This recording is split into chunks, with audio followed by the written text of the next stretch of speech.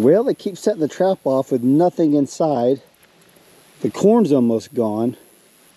What is that, a big old beetle eating some corn? What you doing, beetle?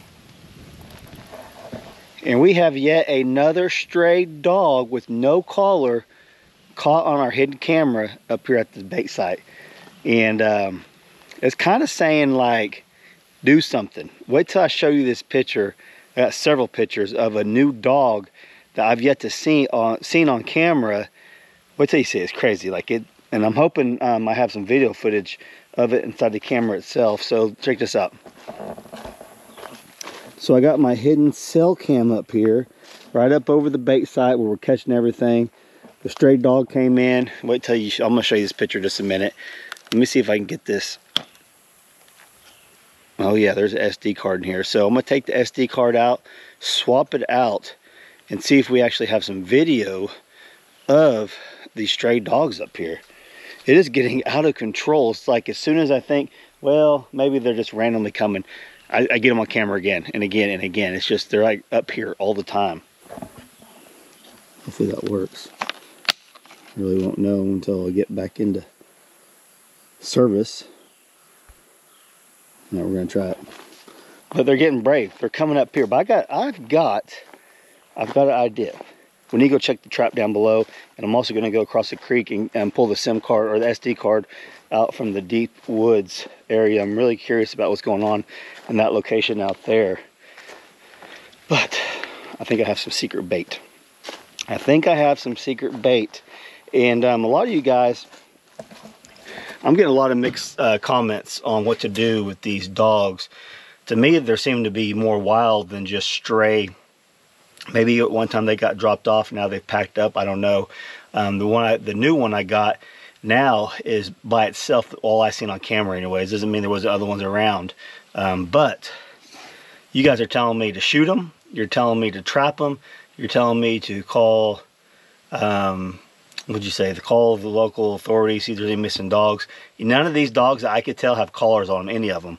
But what if I put a can of O'Roy with savory cuts of beef in the live trap down below? Because these dogs are traveling everywhere. And I think I'm going to do that. Let's go down there. And I actually found some coyote urine that I had in here, and I'll use it as a cover scent. A lot of you guys say I need to use my cover scent better when I'm going down there messing with stuff. Maybe that's why I haven't caught a coyote yet.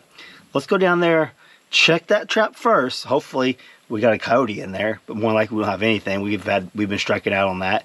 And let's go check it. Then we're gonna get the other card. Then I'm gonna show you guys what's going on with these dogs. It's like never ending. And I was kind of optimistic, thinking, man, they're not really gonna interfere with the deer hunt. Hopefully not, maybe not, probably not, maybe. It's like they're out here all the time now. I don't know. Let's go down there and see if there's anything in the live trap and go from there.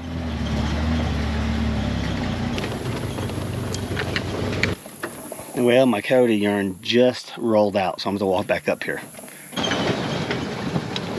Well, the trap is set off once again. I cannot tell if there's anything in it. Let's walk over there. Then I'll walk up and get my urine. My coyote urine, that is. I might be making these traps too sensitive, that anything that bumps them, setting them off.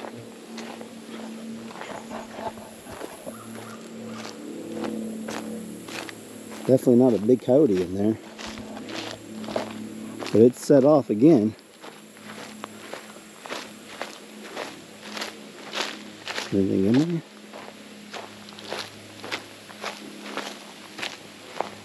Nope, nothing. So they keep getting set off, and I don't know, because there's bird feathers everywhere. Me and Hope came out here last time and found all the feathers. But it's like, is it the birds landing on top of the cage and setting them off? I don't know. We'll reset that. I'm gonna throw a can of O'Roy in there, and then let me go up here and get this urine.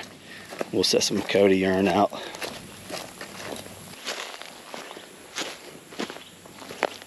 Where'd it go? Probably all the way up here towards the top.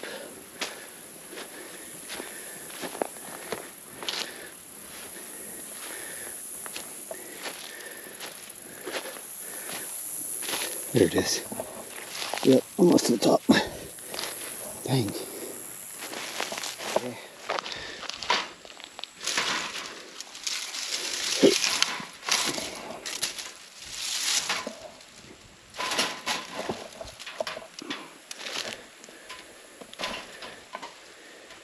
Let's toss the old Roy back in there. Oh, Roy, made with real beef.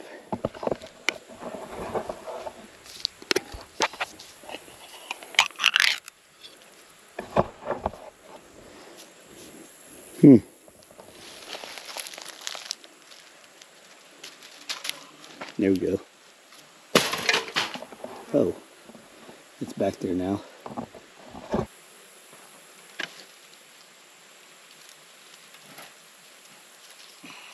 There, got me a little cover scent. And I'm also going to do something. So, I hit a squirrel earlier on accident. It's a big one. Ooh, that stinks. Man. Whew. I hit a big squirrel earlier. That urine got on my hands and it stinks. Anyways. Alright, so here's a question for you guys. When you see a rabbit or a squirrel running out in the middle of the road and you're going 50, do you guys swerve to miss it, or you kind of just slow down, just ease through, hopefully it doesn't hit you? I'm the guy who slows down and ease through. My wife is the one that will jerk and hit a tree to save a squirrel.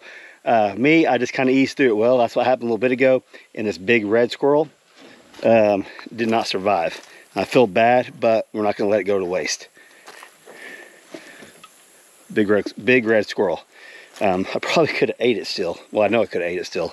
So I forgot, in my last video of you saying, we're missing a camera. I'm like, where's the camera at? And I guess Hope said, is it at the creek? And I really didn't comprehend about the hidden camera, or about the camera we stuck on the creek bank. It's there. So we're gonna go check it. I'm gonna switch out the SD cards, and I'm gonna show you guys any cool pictures I get. But we're gonna set up a little coyote bait station without a trap, if that makes sense. I'll show you what we're gonna do. And it's gonna be for the dogs too. I know where I'm getting a lot of pictures of these dogs at, and that's where I'm gonna stick it on the trail, on the road. And we're gonna see if we can get some more footage of them, and then kind of just go from there. But these dogs are out of control out here. I mean, that counts, as far as I can remember, 9 different dogs on this property since we've bought it. It's crazy. But I got this set, got some urine on it. Let's go get the camera off the creek. Then I'm gonna go check the other camera, and we're gonna come back up top.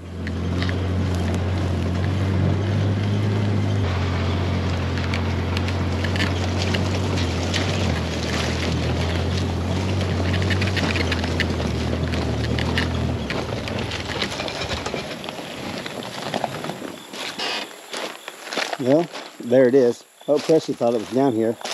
But for some reason, I just didn't comprehend she was saying at the creek, even though she said at the creek. So, I'll probably just take the whole thing. There we go, get the whole thing now.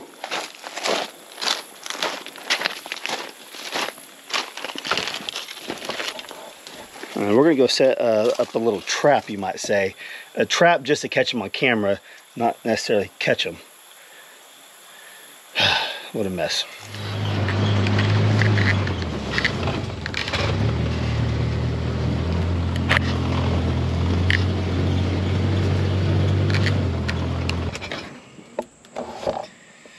Okay, I'm gonna walk the rest of the way on foot to check the other camera. This is where me and Hope heard like a pack of dogs the other day. So I got my AR-15 with me, and we're just gonna walk up there slowly. Hopefully we don't run into anything. But I don't have a turnaround spot all the way down here yet for the Ranger. So that's coming soon. I need to get back out here and work a little bit more. And we're gonna be having a house update for you guys pretty soon too. We've been working on the house too. Just haven't been showing it yet because I'm trying to get a lot of it done before I make a video on it, so you guys can see the progress all at once.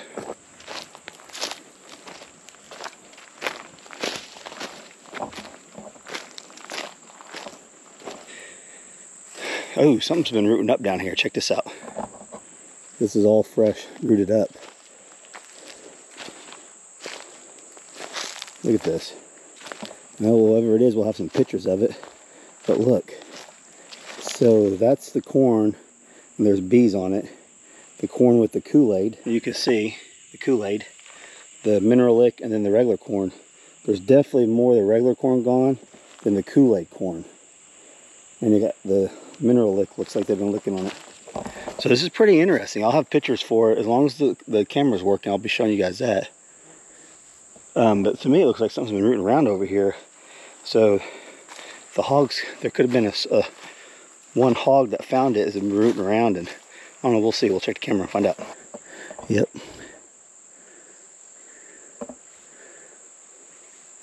There's like 1,000 pictures on there. So stay tuned, because I'm going to be showing you what's on here. Okay, it's ready to go. Yeah, that's interesting. So my father-in-law is wanting me to do a test to see which one they ate more of. And just by looking at the piles, they definitely ate they ate both of them, but they definitely eaten the one with no Kool-Aid in it more. See that? It's going to be interesting to see what we got on our camera. So like I said, stay tuned. We're definitely going to be showing that, all the pictures. Matter of fact, whatever I got right here, I'm going to show right now.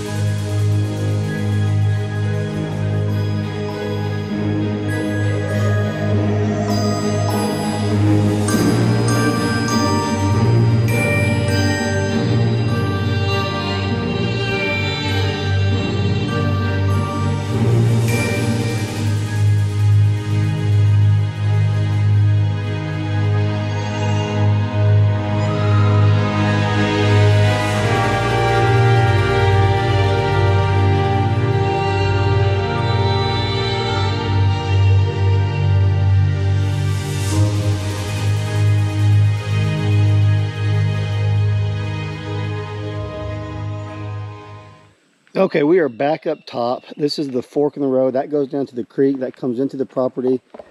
This is like one of the main hot spots where I get a lot of dog activity. It's coming up from the creek, I guess, and then coming down the road itself. So what I am going to do is set up a little bait station. I'm going to put the squirrel on a string, put some coyote urine out, and we just got the camera set up. We'll see what comes and gets it, and just kind of see if we can get a real head count on what dogs are actually coming in and out of here. This is crazy. So just over the last like 4 or 5 days, we've already caught, I think, 2 new dogs. I'm not counting all the old ones we got on camera.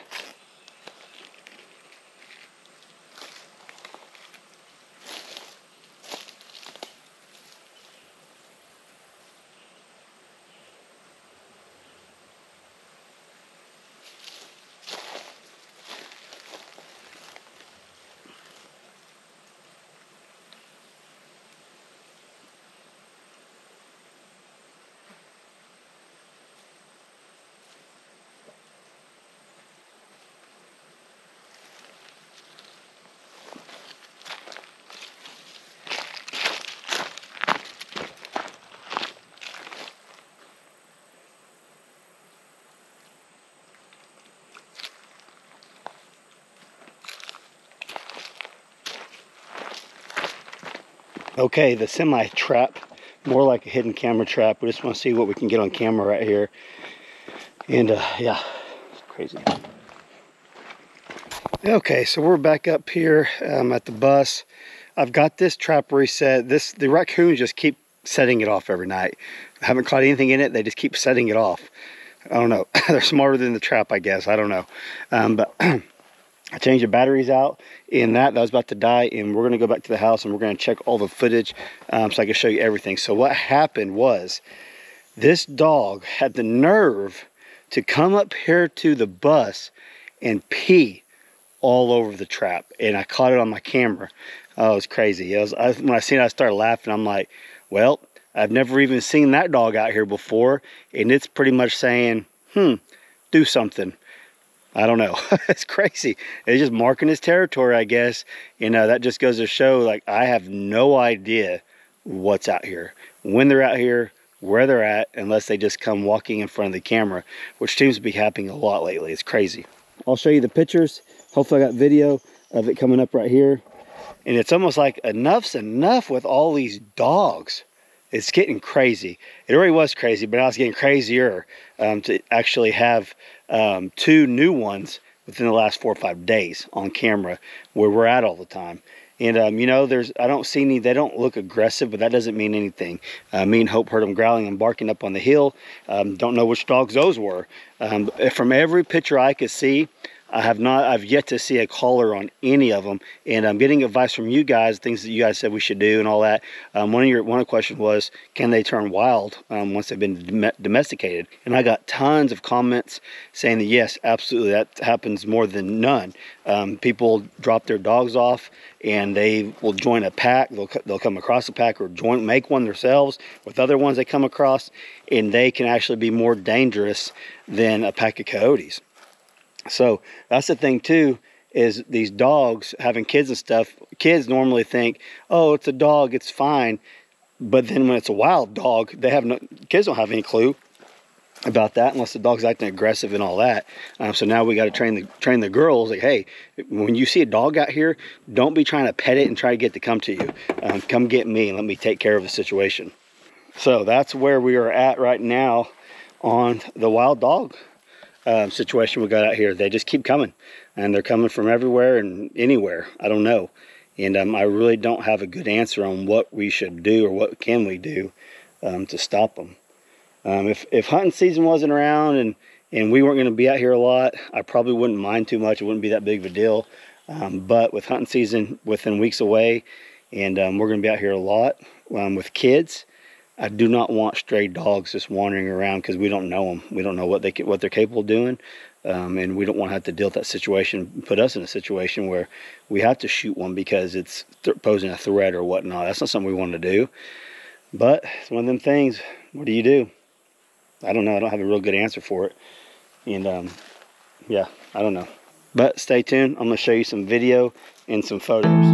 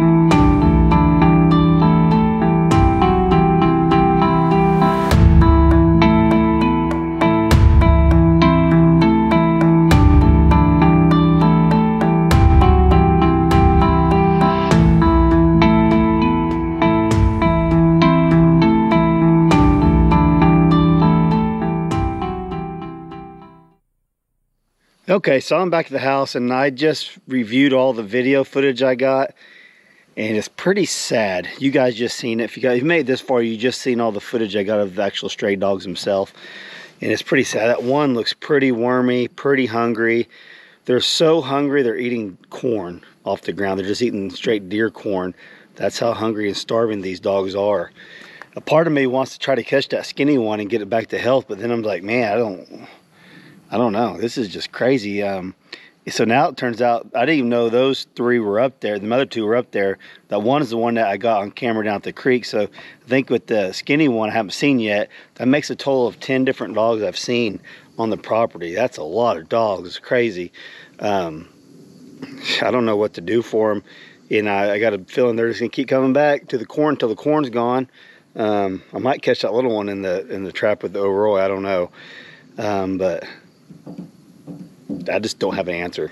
What do you guys say? You guys want me to catch them? Then I'll adopt them out to one of y'all. Any of you guys want 3 dogs? Let me know down in the comment section, and we can try to get you a rescue dog there. But part of me does want to catch that one skinny one just to get it back to health. You know, it's wormy and hungry and probably, I don't know. And you know, they look harmless in a video, right? But who knows if you actually interact with them in person. They may not have seen a person in a year. I don't know. The two look pretty healthy, but the one looks like it's been out on its own for a while. That's just a sad ordeal. So I got a feeling people are just, we're so rural Oklahoma, I got a feeling people are just dumping their dogs off on the dirt road, and they're just banding together and trying to survive. That's all they're doing, is just surviving. They have no sort of life other than just surviving with each other.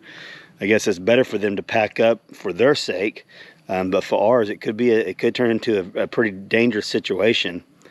So I don't know. Like I said earlier, I just don't have an answer really what to do. But I don't know. We'll see. Maybe I do set up some of my 2 big live traps and see if I can't catch them and figure out what we want to do with them. Take them to a shelter or something. I don't know. Anyone want dogs? Let me know. We'll catch them for you guys. We'll try anyways. I don't know. So. All right, but one good thing is that come out of it is that I do know now my camera has video footage. I texted Daniel last night, asked him, hey, how do you get video footage from that Tacticam? He said you have to pull an SD card out, so that's what I tried, and it was all on there, so that makes it pretty interesting. I got deer. I got some video of the deer too, and a lot of video of the raccoons. I probably didn't show you much of that, but there's a lot of raccoons up there too, and I was yet to catch one of them. So yeah, we have a lot of stuff going on up there. In a few more weeks till deer season. We'll see how it goes. Hope you guys enjoyed today's video. If you did, smash that like button. If you're not subscribed, please subscribe. We'll catch you on the next one. Thanks for watching.